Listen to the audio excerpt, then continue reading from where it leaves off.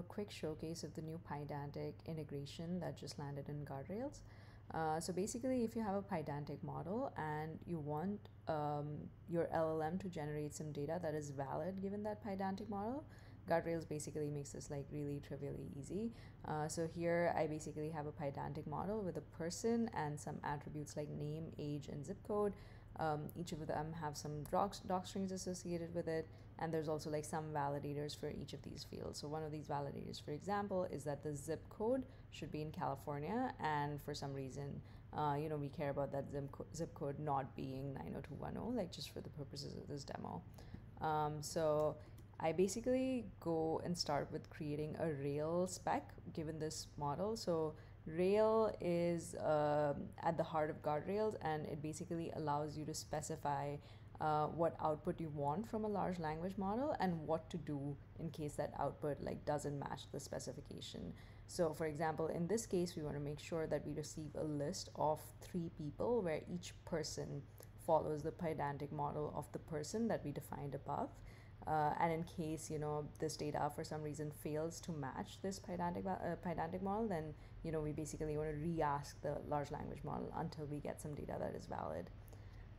So to use this spec, we create this guard class and we wrap our OpenAI call in the guard class, and this takes like just a second, but like basically on the back end what is happening is like multiple rounds of like re-asking the large language model, either until our budget runs out or we get a valid data. So here's the response that we end up getting, and we kind of see that there's like 3 people. Each item in this list is a valid person class, and there's no zip codes that violate our validator. So I'm going to do this like quick step through that actually goes into the details of like what each LLM call kind of looks like.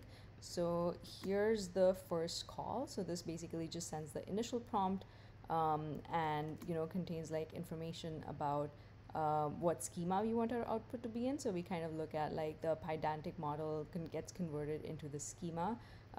Each the description of each field is taken from the doc string, auto compiled, and we also have like our validators just given as like helpful hints to the model, and then some spiel about like how to format this, etc.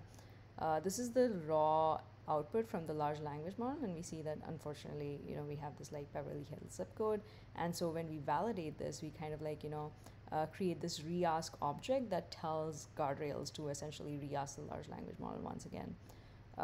So let's make another LLM API call. So that just kind of ran. So if we look at like what the output was this time around, we can kind of see that now we're only prompting the LLM to correct an output that was previously incorrect.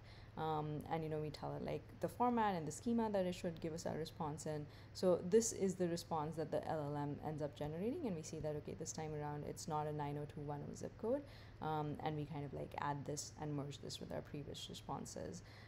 So yeah, I hope this was helpful. This was basically how Guardrails works under the hood by making repeated LLM calls and doing like corrections, and you can use this with your Pydantic models today. Thank you.